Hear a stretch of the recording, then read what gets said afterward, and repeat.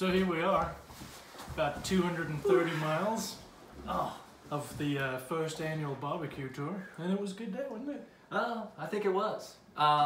So yeah, this is Brother Matthew, and I'm Scott.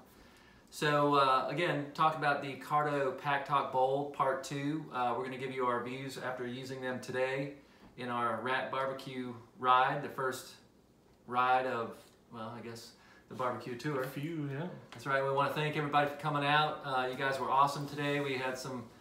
Had a big group. About 12 people rode from the initial Dunkin' Donuts we met at. We picked up another about 3 or 4 at the second Dunkin' Donuts, and then had a great ride up to Jim's Smokin' Q. That's right, Jim's Smokin' Q. Good barbecue, by the way.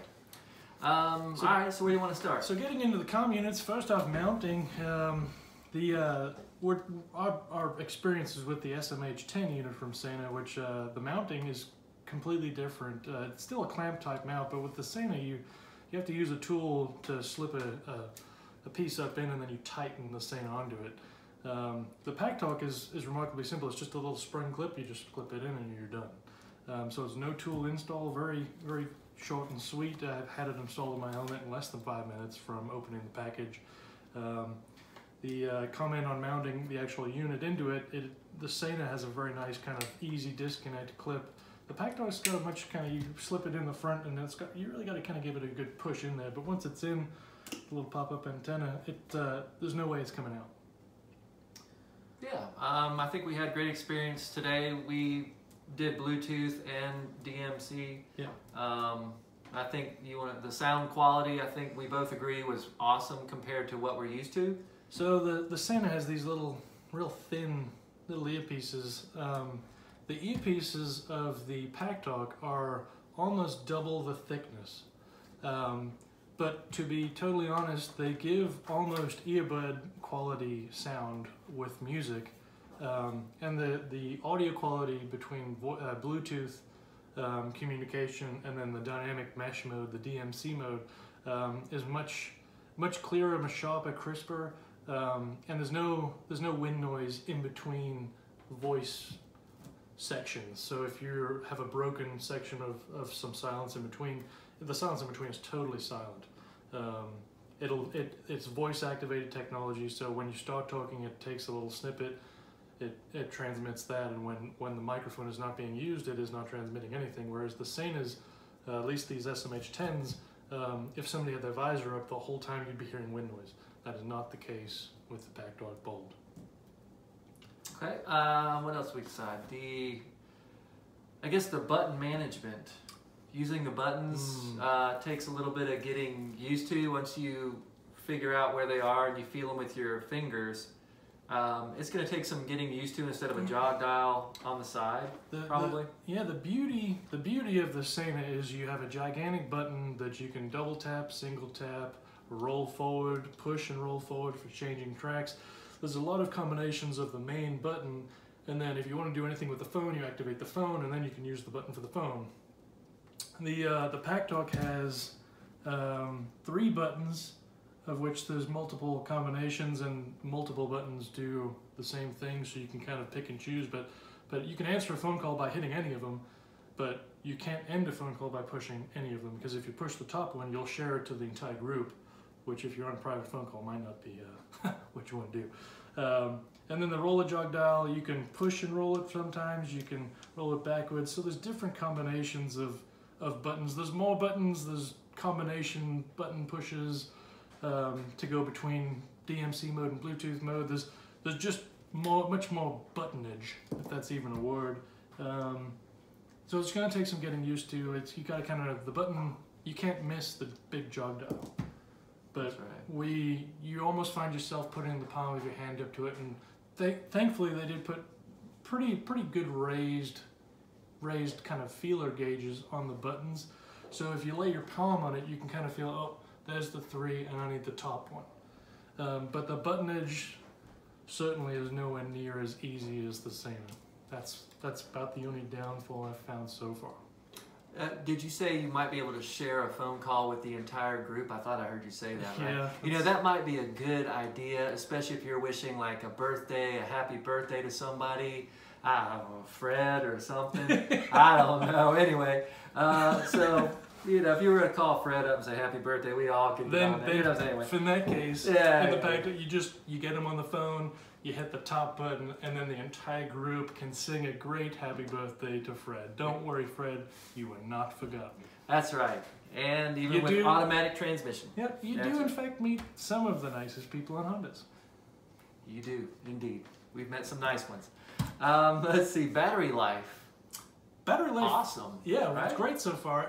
There is a huge difference between battery life from the Bluetooth mode and the DMC mode. We got probably about 6 hours of use on the Bluetooth mode, and then we said, hey Cardo, battery status. And mine, after playing with it a little bit before Scott, mine was at 75, his was at 80% after about 6 hours of use. Yeah. Then we decided we'd try out the DMC mode, so we did the 2-button combo, the 2 back buttons, these 2, you press those, you're in a DMC mode, and we used DMC mode for probably 45 minutes to an hour. Long, yeah. And after about, then we both said the hey Cardo battery status, and both of our units were down to 50% in a sixth of the time. Yeah. So the DMC mode, and we knew the DMC mode battery life was going to be less, but it did go down substantially quicker than we even anticipated it would. But so if you're riding in a smaller group with only 3 or 4 people talking, Bluetooth mode is definitely the way to go.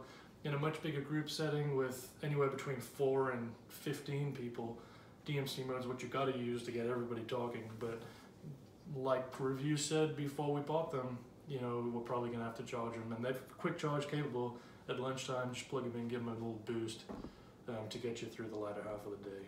Or even charge it while you ride.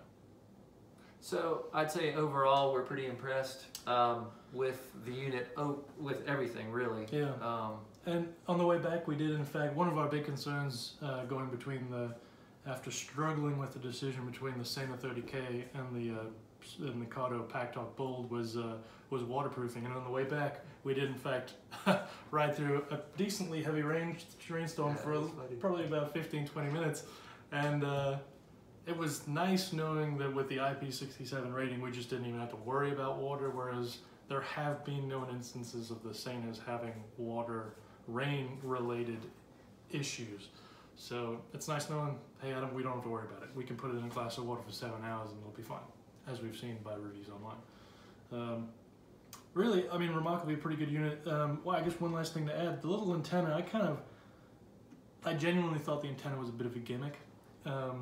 However, I did notice, I think we both noticed that it is the range and the clarity over the range with the antenna up is noticeable, in fact. But it's so small and tucked out the way, when I turned it off, I took it out the way, and when I turned it on, all you have to do is once you find it, you just push it in and it pops up. So it's easy to use, but it's not actually a gimmick. It's actually a legitimate, legitimately actually has some worthwhile tendencies and worthwhile. It's worth keeping it up. Definitely. About the computer. One review. So on the website, you create a user profile on the website. You can go through and set your preferences. You can adjust anything through the app on the phone. Then you can also adjust it with you plugged into the computer. You can do firmware updates on the computer. One of the things that they mentioned when we were researching this was that you can just plug it into your computer and it's all web-based. You can update the firmware from just a website. And that is correct as long as you have installed a small little driver first. So if you have a company computer that's locked down pretty hard or something like that, then you wouldn't have been able to update the Sena on it anyway, because the Sena has their own little downloadable application. And that was one of the things for Scott, as a teacher. He's got a teacher computer, and so we'd always update his here on my laptop or whatever. So the thought of just having a web-based updater was cool. But with the fact that you actually have to download and install a driver, that now means that he can't update it from his school computer. So even though they say you can update from the web, you can as long as you download and install a small driver first. So there's a little catch there, a little kind of caveat, which I was a little, I'm not annoyed about it because I can do it on my computer just fine, but they weren't upfront about that, so kind of left a little bit of a, they didn't mention anything about a driver, so some people may be a little frustrated about that. Fair enough. Let's see. I think if you're really looking between the two units, I think that's what our going back and forth. We spend a lot of time debating on it. I mean, a lot of us have got a lot of experience on the Santa, especially a lot of us have the SMH-10S. I mean, I've personally been running the 10S for at least 6 years. I think even up to 7 years now. And it's still going. The battery life has been affected by its age. I have to charge it much more often. Even sometimes during a ride, I have to charge it. But it's still going strong. I haven't had rain issues with it. But with our history with the Santa, we struggled a lot with the decision between sticking with the Santa line or 30K, or the 30K, or crossing over and going to the Cardo. And one of the key factors ended up being the waterproofing. There was known issues with people having water damage and whatnot with the 20S and up lines in the Santa, so waterproofing was kind of one of the final straws, and we struggled to find a lot of good feedback online from everywhere that we looked, and we looked pretty extensively. Yeah, we struggled to find a lot of detailed information about the Santa 30K. There is information out there, but when you compare it, you really have to hunt down the information for the Santa 30K, where there is just good feedback pretty much everywhere we looked about the Packtalk, and the Packtalk Bold is now basically it's the exact same as the Packtalk. It's just got voice control features. For instance, we could say, "Hey Cardo, battery status," and it just tells you. There's a button combination of something that you can do in just the regular Packtalk, but you can just talk commands to this, and as long as you say exactly what it wants to hear, then it works great. It understands my accent, so. There you go. And I almost said today, "Hey Cardo, order me barbecue, a pork plate with banana pudding on the side." But no, I didn't do that. Or "Hey Cardo, sing Fred happy birthday." That's right. Hey, it's Fred's birthday, by the way, today. Just in case you didn't realize. Yeah. I know Mark is looking at one of these comms, and we're not trying to, we're not sponsored by Cardo. We're just, a couple of riders trying to experiment. Our buddies. Steven, Todd, some of the other guys are looking at, Tim. Upgrading from the SMH-10. I know. There's a lot of people. There's a couple have already pulled the trigger on the Cardo series. So, I mean, there's no go with what you want is best, but our input from a lot of research and even hands-on experience. Not that we don't have hands-on experience with the Santa 30K, but our experience after 230-ish miles, testing out about every feature that we could test out between two people was positive. Yeah. Oh, and the music is phenomenal. So if you're one of those people that likes to just, hey, phone, music, the speakers are amazing. I mean, Van Halen, Panama, I felt like I was in the front row, David Lee Roth kicking stuff at me. Coldplay going this morning. See, jamming. It's like I'm not exaggerating when I say that the speaker quality of the Cardo is almost earbud, like good quality earbud quality. But again, they're about twice the thickness of this. So in my GT Air, my ears fit just fine. I have big floppy ears, so they fit just fine. Now I have to kind of put my helmet on and give it a little wiggle just to pop my ears up. But I don't mind that they're right next to my ear. I wear earplugs pretty much every time I'm going on a ride longer than 5 minutes. I'll have earplugs in, and I have no issues with the volume. In fact, most of the time I would turn it to max and then roll it down a couple of clicks. I know, Scott, you weren't wearing earplugs today, and he clearly didn't have any issues with volume because I could hear it fine with earplugs. So. Yeah, volume is excellent. And volume control, you set each volume differently, so. You said talk about the ramping up. That was cool. Yeah. Cool. So it detects speed and ambient noise as you speed up. Usually, I noticed on the way over to meet Scott with music going, they're usually around 35 miles an hour. It would start picking up the wind noise of the bike and whatnot, and it would take my music that I already had, you know, maxed out minus about 2 clicks, and it would ramp that up as the ambient noise went up. And it would probably max out by about around, you know, mid to low 40 miles per hour. It would have ramped up to its new peak, and then as you slow back down and get from about 40 down to about 35, it's back down to its volume that you had it set at. So and that is adjustable. You can adjust it in your phone or on the computer when you plug it in. You can adjust the sensitivity. It comes default as medium. I will probably put mine to low, because it's pretty loud. It got noticeably louder. It's pretty loud. Not that that's a bad thing, but then when it gets quieter, again, it gets noticeably quieter. Whereas I'd almost rather there be less variance, because the GT Air is a relatively quiet helmet anyway, and with the earplugs in, it was. Initially when I was just speeding up through it, I was like, wow, that got substantially louder all of a sudden. So it's definitely noticeable, but it is adjustable if you want to tweak it however you like it. But again, the sound quality is incredible. Yeah, I think overall we're just really happy. And you said this is a quiet helmet, right? I think Matthew actually sits around and reads in that helmet. It's so quiet. He just reads books. Now that I've got the Cardo, I'll just put my helmet on. He just get some tunes going. That's right. Live with the Cardo, baby.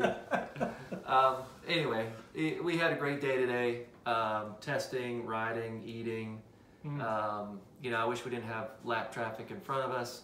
Yeah. We had some slowdown. Sorry we were late. We ran into some really cool people up at Jim's Smokin' Q Barbecue. Yep, sure did. That's right. So a lot of people came down for the ride. Thank you guys, and thank you, sir. Yeah, thanks. Great day of riding. Thanks for all those that came out for the first of the few barbecue rides this summer season, and looking to make an annual kind of some type of food tour. Maybe next year it'll be Mexican tour or something. I don't know. Who knows? But Euros. Or whatever. Mediterranean food. We'll explore a little bit. But awesome. Anyway, so much for keeping this to a 3-minute video. Yeah. Anyway, so that's good. I think we're good. Scotty can talk. Yeah, I'm talking all the time on this one. Comment if you want, leave your feedback, whatever. But again, we're just going over what we experienced and trying to help people out. No big deal. We know a lot of you have the Senas, so we wanted to give you as much information as we have currently about the new Cardo Packtalk Bold. That's it. All right, hey, get out and ride. Antenna down. Signing out. Peace. And beer.